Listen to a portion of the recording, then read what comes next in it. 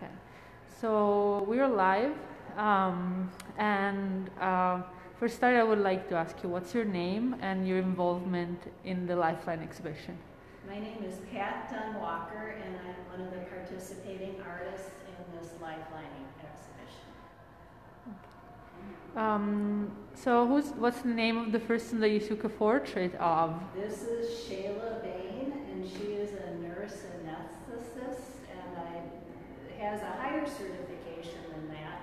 She also supervises a group of nurses who I believe nominated her for this award, and I think one of her jobs is to work with ventilators and placing breathing tubes, something I can't even imagine somebody could do.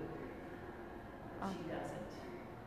And what is the media and process that you choose to use for the portrait? I paint in acrylic. I really enjoy painting in acrylic. I often mix with papers and such, but in this I use strictly paint and medium, acrylic medium. Is there something from her story that you kind of inspired you?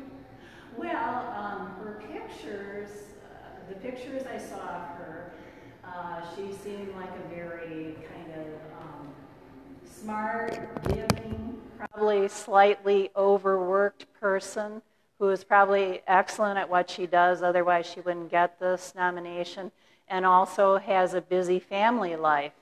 And that was quite intriguing to me, that somebody could do two things, very intense type of occupations, and you know, I am quite impressed by that, and I'm glad I could do something for her in some small way. And is there something about like the choice of color that you want to share with us? You know, I've been trying to make brighter colors in my work and be more intentional in my color choices. I was looking at Andy Warhol, and his work is entirely different than portraiture, but he does a lot of faces. And I loved the bright colors, and David Hockney, and I really enjoy looking at brighter colors these days. And just one last question. Is there something that you want to share with us, like thinking about working as an artist during a pandemic and lockdown? Well, there's two parts to it. Since the lockdown pandemic started, as the warmer weather came in, it's not as difficult as it could have been. I also live with my husband. I don't live alone, and our adult children came back to visit during this time. So it wasn't as hard as it could have been, and I kind of enjoyed the slower pace of the pandemic, but I don't like the worry, and I don't like the lack of stimulation and the lack of freedom.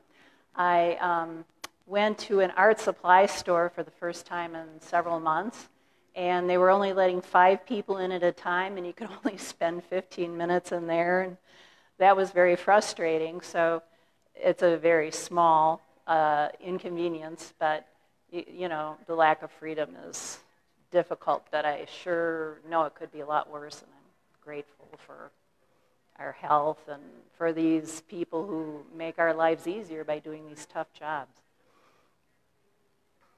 Is there something else that you want to share with our audience? Oh, well, thank you to all these workers and to those who don't get recognized. And I hope that Shayla likes her portrait enough to hang it up in her home. And I really appreciate the opportunity, because now I've started exploring portraiture more, and that's been really a nice benefit for me. Thank you so much. Thank you.